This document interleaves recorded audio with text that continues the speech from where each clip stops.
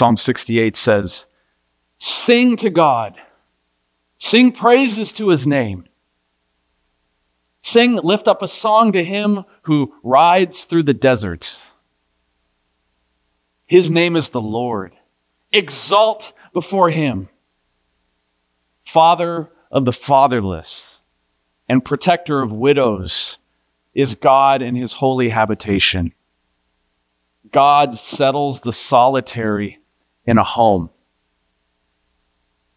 He leads out the prisoners to prosperity, but the rebellious dwell in a parched land." Our God defends the weak. Our God defends the powerless and the needy. He is a God of the orphans who have no advocate, adopting them in his loving arms, giving them a new identity, a new family, a new hope. He is also a God of widows who have no support system, becoming to them the divine bridegroom and surrounding them with a new family, his church. Well, if God cares so much for the downtrodden, then what does it mean for us as his children? How do we care for one another well in our home and in our church? Because the answer to this question is aligned with the theme of 1 Timothy, and indeed in the Pastoral Epistles, that all of our actions should reflect the good ordering and the stewardship from God that is by faith. Chapter 1, verse 4. In this case, the literal financial stewardship from God that is by faith. So let's look this morning at what Paul says about caring well in our domestic household as well as within the divine household of God. And it's really important to understand that this entire passage here is directed toward people inside the church. We're not talking about how to care well for those in the community, for those who don't know the gospel, for those who have never met our Lord Jesus Christ and called him Savior. There are other passages for that. But this is for how do we care well for our own. Now, the context is going to be talking about widows. But obviously, the larger application is for those who are in need. And we're all needy, aren't we? We're all needy in our hearts. We're all needy in our minds. We all need this teaching. We need to hear this teaching as we lead in God's family. So I'm going to invite you this morning to turn to 1 Timothy chapter 5. As we're on the tail end now of 1 Timothy. 1 Timothy chapter 5. Open your Bibles, open your Bible apps. Let's look at what it means to care well for people in our home, as well as caring for people in the church. Both of those this morning. 1 Timothy chapter 5. I'm going to have you go down all the way to the end of the passage in verse 16 here. Let's begin with the end in mind. Very end of the passage, verse 16. Let the church, Paul says, not be burdened, so that it may care for those who are truly widows. Now here is Paul's conclusion to what's about to come. That the church would not be unduly burdened, utterly burdened beyond its financial means. Because stewardship, financial stewardship, is also a part of God's good order in creation. And while it's true that we see the early church blossoming and burgeoning in Acts chapter 2, and it says that they were selling their possessions and belongings and distributing their proceeds to all as any had need, the needy. Yet this doesn't mean that the church was flush with cash. As a matter of fact, great sacrifices were being made. We think of Barnabas in Acts chapter 4, who was selling a piece of land and giving it to the apostles for these new converts to Christ. And though certainly there were wealthy patrons within the church family in the early church, they probably met in their homes, there were also many in need. Having been ostracized out of the synagogue, excommunicated from their families, and without means of financial support, the need was great, and therefore Paul makes this plea to Timothy for wisdom and discernment in the care of the needy. Don't put so much burden on the church, he says. And the needy in this case were exemplified, he illustrates by talking about widows. Widowhood is such a significant part of Scripture, a theme in Scripture. James, as Maggie just read, James called our ministry to widows pure and undefiled religion, visiting them in their affliction. The apostles in Acts chapter 6 deployed specific men to help serve widows so that the apostles could focus on the preaching and the teaching of the word. And as I just read in Psalm 68 at the beginning, that our God himself cares for the widows. And Paul concurs here in this passage, but with one qualification. Did you catch it? Go back up to verse 3 now. Honor widows who are truly widows. He actually says this 3 different times in this passage. Verse 3, and then I think in verse 5, and then in verse 16. And he clarifies here what he means in verse 4. He says, honor widows who are truly widows. Here's what I mean. Verse 4. But if a widow has children or grandchildren, that is, she has extended family around her, let them first learn to show godliness to their own household and to make some return to their parents, for this is pleasing in the sight of God. Now, let me paraphrase this. If mom becomes a widow, if she loses her husband, then the primary task, Paul says, for the extended family is to, and I love the New American or the New International Version here, the NIV. It says it's for the extended family to put their religion into practice. That's a great translation. To put their religion into practice, in other words, to show godliness by paying mom back for raising them.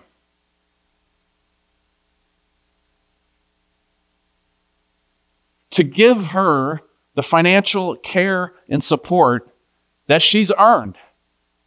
Because this, he says, is pleasing in God's sight. The only other time he uses this phrase, pleasing in God's sight, is back in chapter 2, verse 3, when he says, I urge that the church pray for all people and live godly and dignified lives, because this is pleasing. This is a blessing to God when you do this thing.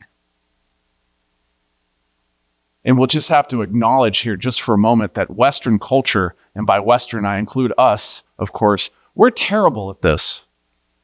The aged and the elderly, in terms of those in need and needy, are just shuffled off into some corner and forgotten. We would do well, actually, to learn from from Eastern culture, especially Asian culture, who reveres the aged, reveres the needy, reveres the elderly, because though widows are not unuseful parts of society or people that just need to be shoved into a closet and not heard from again, we would do well as a church, as a culture, to reconsider how do we treat the aged and the needy. Because it's pleasing in God's eyes for the family to come around them and to care for them. And so this is why he says in verse 7, command these things as well, Timothy. Paul to Timothy, command these things so that they may be without reproach. Remember, so much of 1 Timothy here is about godly living above what is common, above what is profane, above what is worldly, in a way that reflects the truth and the beauty and the goodness of God. And so being above reproach necessarily means that families, and I'm not talking about the church family, I'm talking about actually just blood relatives taking care of one another. And so therefore, in verse 8, He says, but if anyone does not provide for his relatives, and especially for members of his own household, he has denied the faith and is worse than an unbeliever. It's a pretty strong statement. But Jesus in Matthew 15, verse 4, by way of Exodus, chapter 20 and 21 says, for God commanded, honor your father and mother. And whoever reviles father or mother must surely die. So as believers, not taking care of our own parents is akin in this passage to denying the faith. Remember, the faith is a huge theme for Paul here in this. How we walk with God, how we walk with our Lord and Savior. And he says it's the opposite of confessing the faith. It's denying it. Because neglecting this duty is an affront to the glory of God. And so therefore, in verse 16, he acknowledges here, going back to verse 16, if any believing woman has relatives who are widows, let her care for them. Now, I know what you're thinking. All the men just went, whew. See, that's just for believing women. No, men, you're not off the hook here. This is not his point. I think what he's talking about is in the context of domestic life, where women, over which women have been given a particular duty and authority and order in the domestic spheres of life generally, proverbially. Paul directs this to believing women, but certainly the broader application is for all of us that have those in need in our family, broadly, again, to widows specifically, to anybody in our family that has a real, true need. Paul says, you have to take care of them. Didn't say it would be easy. Probably is going to be sacrificial, but it's something that accords with the glory of God, accords with his good order in creation. And so this is the first group he addresses, is just family members. But then what is true in the domestic household is also true in the divine household of God. We are to care for one another, like family. How many times have you heard me beat this drum since I've been here? We are family. Verses 1 and 2, go back up, where he tells Timothy, don't rebuke an older man, but encourage him as you would a what? A father. And then encourage younger men as you would what? Brothers. Older women, encourage them as you would encourage whom? Mothers. Younger women as sisters. In all purity, or in using all propriety. We're family. See, when Jesus proclaimed to his disciples in John chapter 15, no longer do I call you servants, but I have called you what? Friends. He opens the door to courtesy, to respect, to honor, to intimacy between himself and us and his disciples. It's not just rabbi and students, it's friends now. He invites us in to a deeper level of fellowship. And now, since the Holy Spirit dwells in each believer, we now live out our faith with one another in this new intimate fellowship as family. So no, friends, we don't just go to church together. We are spiritually bound together as fathers and mothers and sisters and brothers in the faith. In Christ, we honor one another as family. It's the point of the first two verses here. Is that how you view it? Is that how you view us? Is that how you live your lives? Is that where you spend your time? Is that who you're praying for? We honor one another as family. We encourage each other as family, verses 1 and 2. And we care for our family when they have need. Again, going back to this idea in verse 3, that she who is truly a widow. And then he goes on to say that this person that has a true need, has been left all alone, has set her hope on God, and continues in supplications and prayers night and day. So Paul's point is a true widow, in contrast to verse 4, the one who has blood relatives around who can support her. She says a true widow is one who is all alone. She doesn't have a family support network there in place for her. And a true widow is one who has lived in fidelity to God. She has set her hope on God. She has faithfully walked with her Savior.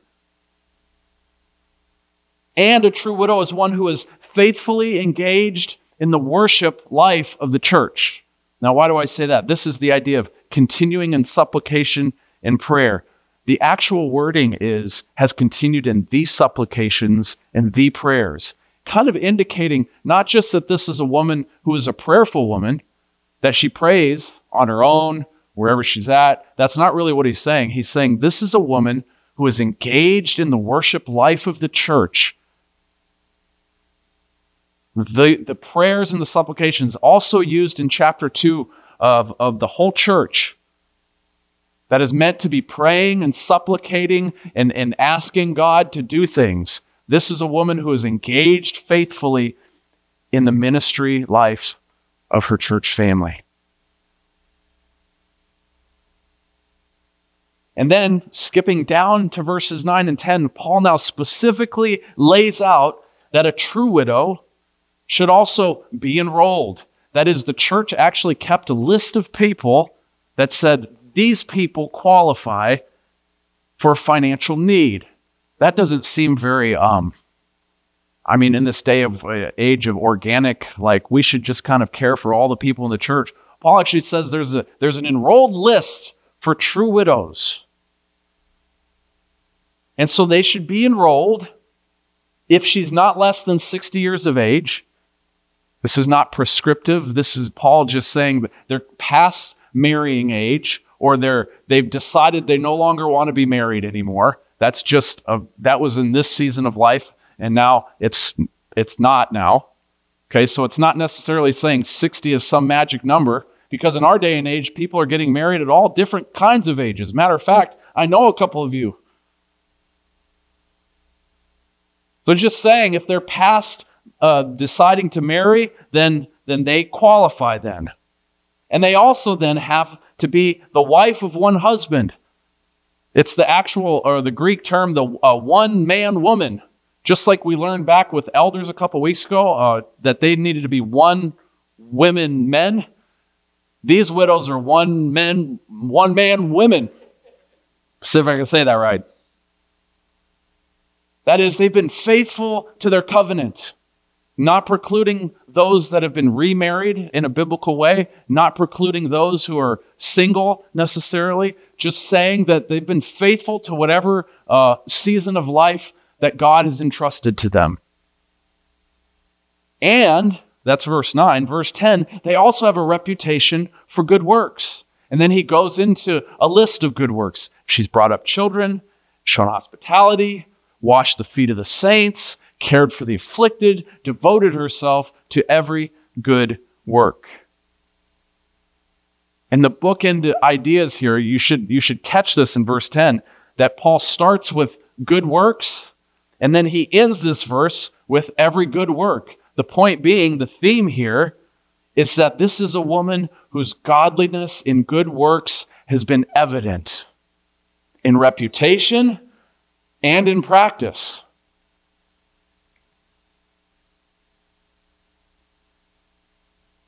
Paul is illustrating what he means.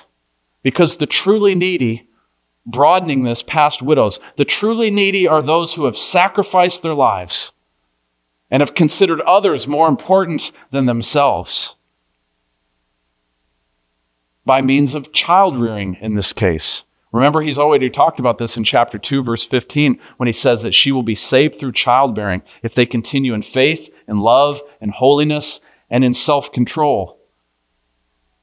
So this idea is that generally when and this can be, by the way, biological or spiritual. This is not precluding, again, well, you have to have children or else you can't be considered a widow. He's just saying that they have poured them, that this person or these people have poured themselves in to the next generation.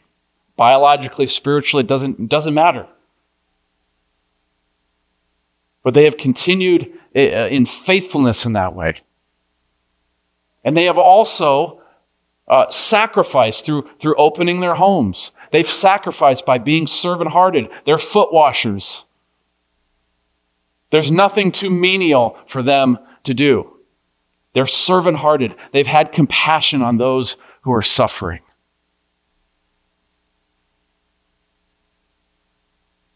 My mother-in-law was this kind of person. And when her husband left her, and when she just recently passed, as you know, I saw her domestic family rise up. Her children rised up and called her blessed. I saw her church family come to the fore and prepare and help and surround her domestic family with the church's love. And these two things came together because my mother-in-law was a foot washer among foot washers. And she opened her home in hospitality, and she gave her life so that others, her kids, and also the next generation of the church would be blessed. This was just the kind of person she was. And I said it last week, and I'll say it again this week. Friends, character matters. The way that you live your life, the way that we live our lives, the way that the needy in the church live their lives matters. And so in Christ's family, meeting a financial need, in this case, has qualifications attached to it in the way that people live their lives. Now, I know what you want to say. Oh, it should just be unconditional, right? Like Jesus' love was unconditional. Well, sure it was, but Jesus' reputation is also on the line here. When we call ourselves Christians, then our lives need to match up with what he says to be true in his word. And so we as a church must also care for those in the church who have no other means, but who also have godly character. That's what it means. The truly needy.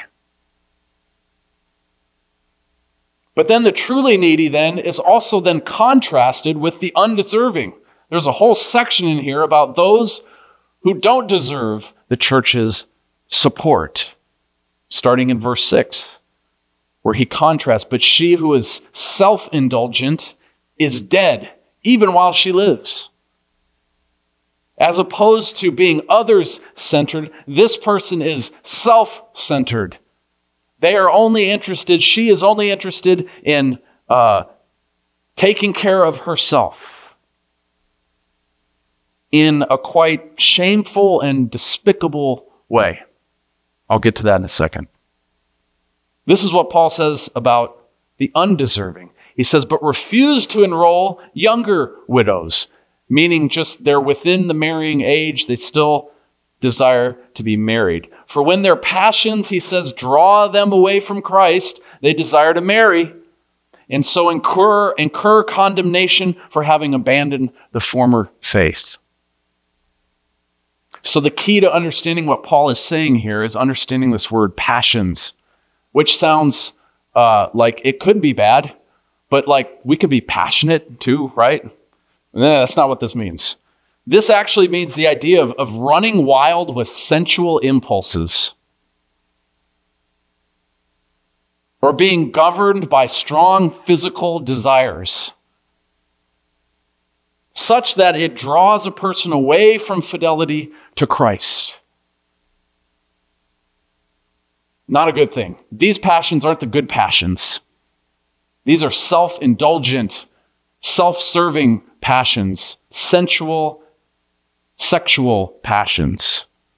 And therefore, he says, desiring to marry That's not a good thing. This is in a negative connotation here. These younger widows desire so burn for marriage that they compromise their godliness and their integrity to make that happen.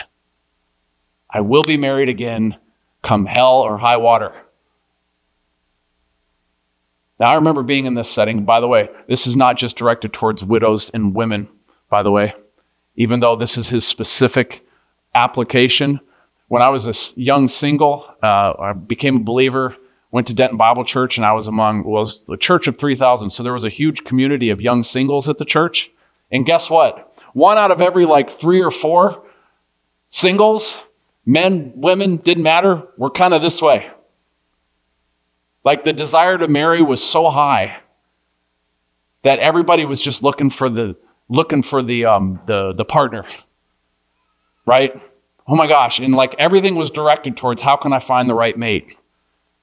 Almost to the point sometimes where you'd have to pull them back and be like, yeah, remember Jesus?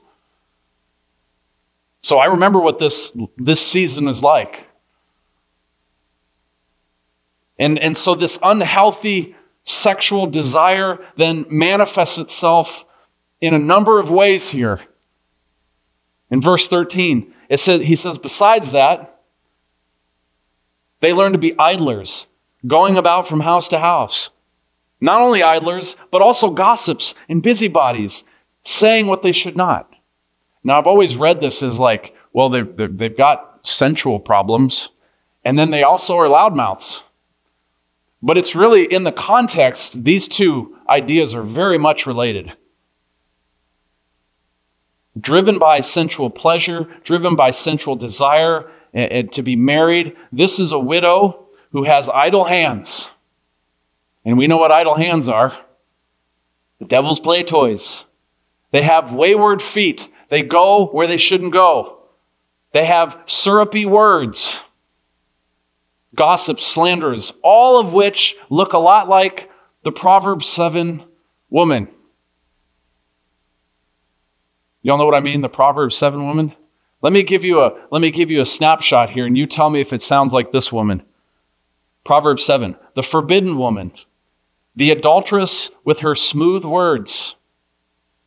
She's wily of heart, loud and wayward. Her feet do not stay at home. With much seductive speech, she persuades him, come in, my husband's not at home. Sound familiar to this woman right here? 1 Timothy 5. Paul is arguing that these kinds of people, these types of people, should not be tying up the financial resources of the church. These are the undeserving, needy. Their lives are not matching up to their testimonies. They're lining their nests for their own good, not for the good of others. Their hearts aren't right. And they'll say and do whatever it takes to get what they want.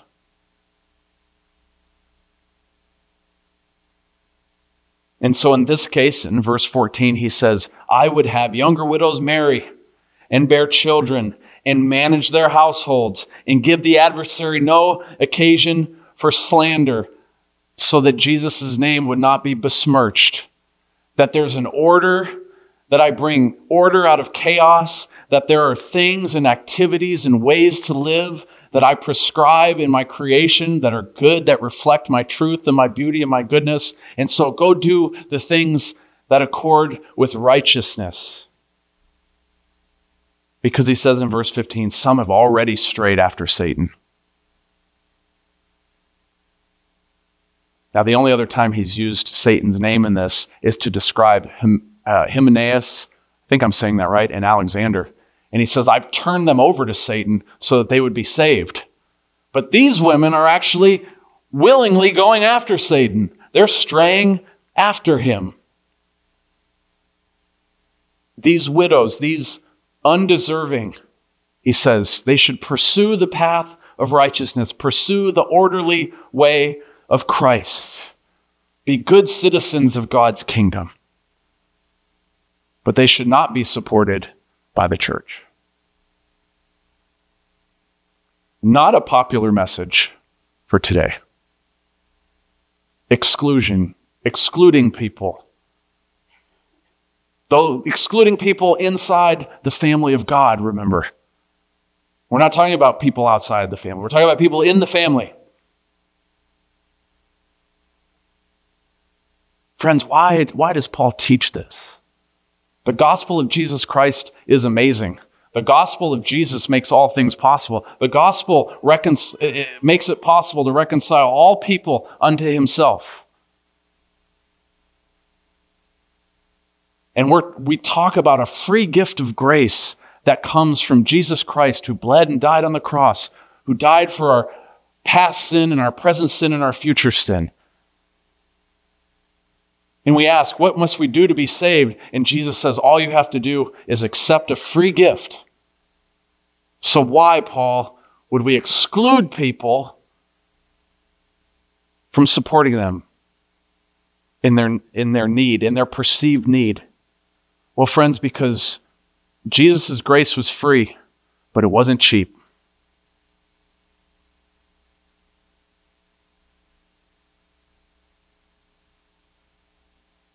Jesus' grace was free, but it wasn't cheap. He bled and died. He suffered a sinner's death. He suffered a criminal's death, one that was undeserved. He was persecuted and tortured and died at the hands of the Romans so that you and I would be set free. It cost him everything. It cost our God everything. And so, brothers and sisters, we must steward God's resources in the church well. Probably the broadest application possible here. Being a part of the divine household of God means doing our very best to live lives that reflect the goodness and the truth and the beauty of God. And that extends even to how we care for one another and how we care for the needy. It means that we deploy our resources in ways that reflect that truth and that beauty and that worthiness, praiseworthiness of God as well. Caring for one another well means having character for one another. We shall be holy because our God is holy. And this too is essential for all of us as we lead in the divine household. Would you pray with me?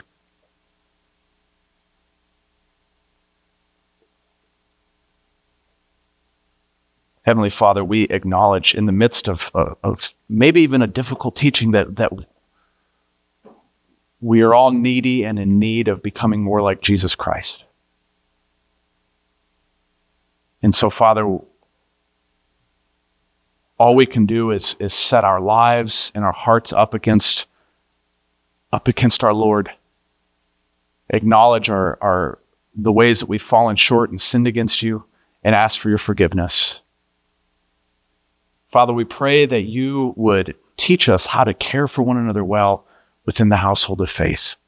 I pray that if there are family members here that are not taking care of their loved ones and their blood relatives well, that they would do all they can to do what accords with godliness. I pray, Father, if there are those within our church family who have need, that have no other means of support, who are living in such a way that reflects your truth and your beauty, that we would do our best to surround them with love, with care, with resources.